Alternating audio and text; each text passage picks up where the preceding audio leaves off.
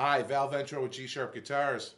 I have in my hands here a 2011 Mexican Fender Blacktop Telecaster. Love this guitar. It's in pristine condition. Very low hours on this guitar. It has not been played a whole lot. Just like out of the box, brand new. It's got a P90 in your bridge and a humbucker in the neck. It is a hardtail. Of course, a bolt-on with the Fender style machine heads and closed machine heads, shallower style. Guitar sounds great, plays well. Great gigging guitar to take to jobs. I'll play through the instrument for you so you can hear it. Start with the bridge. I'll go to both pickups and then to the neck. All right.